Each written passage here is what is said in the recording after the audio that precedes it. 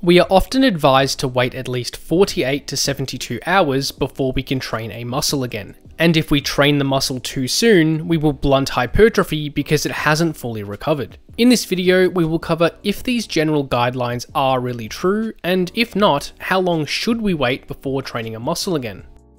This idea is based on the premise of the general adaptation syndrome. As a brief overview, this cycle describes the recovery and adaptation process which occurs after resistance training. Essentially, when we train a muscle with enough intent, it causes a disruption to homeostasis. This then causes damage and inflammation of the muscle cells, resulting in a temporary reduction in function. However, after a few days, the body repairs the system and supercompensates as an adaptation to this stress, meaning the muscle gets bigger and stronger than it was before. Then we can train the muscle again and continue growing over time. So what we want to know is how long do we need to wait between these 2 points in time? And do we really need to let the muscle fully recover and adapt before it gets trained again? Furthermore, is this general adaptation syndrome model even applicable when it comes to muscle growth? I think the best place to start with this topic is by looking at the research on frequency. This refers to how many times per week a muscle is trained, assuming total weekly volume is equated. What we tend to find is that higher frequencies seem to be slightly superior for muscle growth compared with training a muscle only once per week. And this trend even continues with very high frequency training. For example, this study explored the effects of training each muscle 3 versus 6 times per week. Half the subjects performed 4 sets for each exercise across 3 sessions per week, while the other half performed only 2 sets for each exercise across 6 sessions per week. So the exercises and total weekly volume were exactly the same between groups. As we can see, the high frequency group trained each muscle on consecutive days for 6 days in a row. For example, the chest is trained with some sort of fly variation each day from Monday to Saturday. After 6 weeks, both groups saw similar muscle growth for all muscles measured, apart from the biceps, which achieved no muscle growth in the high frequency group for some reason. This may simply be a random finding or a statistical error since it goes against the rest of the data. So ignoring this one finding, this study shows that even training a muscle on back-to-back days, 6 days in a row, still produced great muscle growth. And this idea was taken even further in this study, which explored the effects of training the same muscle twice per day. Trainees all performed the same exercises on the same days with the same volumes and rep ranges. However, one group performed all the sets in a single session, while the other group performed half the sets in the morning and half the sets in the afternoon. As we can see, the same exercises were performed in the morning and the afternoon, meaning each muscle was trained after only a few hours of recovery. After 8 weeks of training, there were no noticeable differences in muscle growth between groups. So based on this evidence, there doesn't really seem to be a detrimental effect on muscle growth when training a muscle within short time frames. This may be because the high frequency training groups performed less volume per session, since total weekly volume was equated in these studies. So in the high frequency conditions, each muscle may have experienced less disruption, meaning their recovery times were shorter. Whereas training a muscle less frequently means that more volume must be performed per session, probably requiring longer recovery times. So the recovery times may be shorter or longer depending on how much volume the muscle is trained with within each session. Let's now explore recovery times in a little more detail. Recovery is a very vague term that is multifactorial and specific to each adaptation. So let's break down recovery into a few different categories and cover each component individually. First, let's explore how long it takes for lifting performance to recover. Once we perform a resistance training session, we see a decrease in lifting performance since we fatigue and damage the muscles. So how long does it take before our lifting performance returns to baseline? This was explored in this study, which looked at the time it takes to recover lifting performance after a hypertrophy style training session. Trainees performed 3 sets of 10 squats and bench press to failure. Before the training and for multiple days after, trainees performed sub-maximal squat and bench press reps at 75% 1RM, where bar velocity was recorded, which is an indicator of strength that doesn't induce much fatigue. And as we can see, for both the bench press and squats, trainees saw an immediate decrease in lifting velocity after the training session. Although by the 48-hour mark, lifting performance had pretty much returned back to baseline for both lifts. Although it should be noted that the exact training sessions performed can have a major influence on strength recovery. Generally, training closer to failure with more volume using compound exercises, which train the muscle at long lengths, are probably going to increase recovery times. Whereas training further from failure with less volume using isolation exercises, which train the muscle at shorter lengths, can probably recover performance much faster.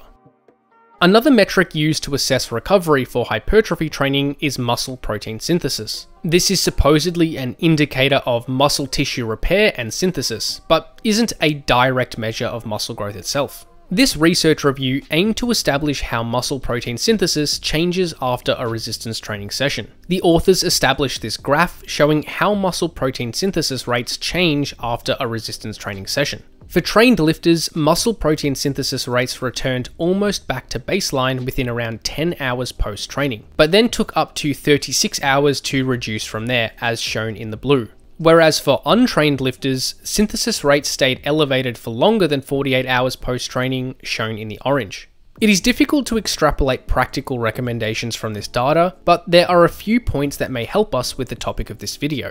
Firstly, for trained lifters, MPS seems to peak only a few hours post-training and returns almost back to baseline within 24 hours for the most part. This suggests the recovery cycle for muscle growth may actually be shorter than what is traditionally reported. And secondly, those who are new to lifting probably need longer muscle recovery times compared with trained lifters. And this makes sense since resistance training is a new stimulus for them, so this is likely to disrupt homeostasis to a greater extent. Another marker that we can use to assess the time course of recovery is muscle soreness. Muscle soreness is generally thought of as an indicator of muscle damage. Although soreness is not directly correlated with muscle growth, it is usually used as a general measure of muscle recovery.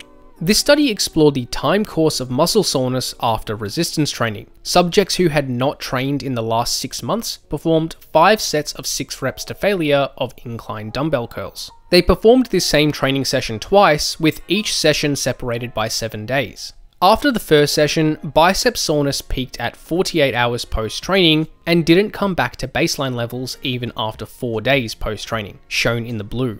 However, after the second session, trainees barely experienced much soreness at all, shown in the orange. This study suggests that the time course of muscle recovery could be more than 4 days after a muscle is trained, or as little as 24 hours, depending on your familiarization of the training protocol. So once again, it is hard to extrapolate these findings into practical recommendations because muscle soreness isn't really a direct measure of muscle growth. Another question regarding muscle soreness is, should we wait until the muscle is completely pain-free, or is it okay to train while we are still sore? Well, there is no exact answer to this, but here are my general recommendations. I think that you probably don't want to train a muscle if it is very sore, as it will probably just inhibit lifting quality, and the muscle may need time to physiologically recover to the training stress. However, I think that training with slight soreness is not really an issue, as long as it is not inhibiting your workout. Furthermore, if you do experience significant soreness in a muscle, I think that a good general rule is that you can train that muscle again once you have passed the peak of your soreness. As we alluded to, our familiarization of the training protocol has a big influence on recovery times. Most studies will use quite a tough training protocol because their goal is to induce significant disruption so they can study what happens in the recovery period. Furthermore, these studies may use untrained subjects, or even if they are trained, it is not the same training methods they are accustomed to. For these reasons, the magnitude and duration of disruption and recovery are probably exacerbated compared with what a regular lifter would experience. Most of the time, we perform a similar training routine each week, and when we change our training, it is probably only a small tweak of 1 or 2 different variables. Because of this, we are likely to recover a little faster than what is experienced in these studies, as the body acclimates to the training stress over time. So overall, based on these indicators of recovery, it seems as though it could take anywhere between around 1 to 5 days for a muscle to recover from resistance training. The exact recovery duration is dependent on the difficulty of the training protocol and how familiar or novel the exercise protocol is. A muscle will likely need longer to recover when performing more volume and training closer to failure, and when the trainee is unaccustomed to the exercise. And a muscle will likely need shorter recovery times when performing less volume and training further from failure, and when the trainee is accustomed to the exercise. Another factor influencing how long trainees should wait before training a muscle again is regional muscle stress. This refers to which specific regions of a muscle or muscle group are more and less stressed. So even if a muscle is trained one day, not all portions may be maximally stressed. This means it may not need as much recovery time before being trained again. For example, horizontal rows and vertical pulls both train the back muscles, but they tend to bias different regions. Horizontal rows tend to bias the upper and middle traps and rhomboids, while vertical pulls tend to bias the lats and lower traps. If we were to perform pull-ups to train the lats, they may need 2 to 3 days to fully recover before they can be trained again. However, the upper back muscles may not be maximally stressed and can be trained again after only 24 hours. So the next day, it may be okay to perform a horizontal row variation like a seated cable row. So based on this information, let's establish some practical recommendations. Well, there are mixed findings in the research, which make it difficult to provide concrete recommendations. When looking at actual muscle growth, which is the strongest form of evidence we have, it seems that there isn't much difference between how long we allow a muscle to recover when total weekly volume is equated. Muscle growth doesn't seem to be compromised when training a muscle on back-to-back days, even for multiple days in a row. However, this may be because when training with a high frequency like this, less volume is performed in each session, so recovery times may be shorter. Furthermore, when we pair this with other indirect markers of recovery, such as lifting performance, soreness, and muscle protein synthesis rates, there seems to be at least some window of recovery needed for the body to adapt. Although the exact time frames for muscle recovery seem to be influenced by the difficulty of the training session and the familiarity of the training method. As a starting point, trainees should probably leave at least around 48 hours before training a muscle again.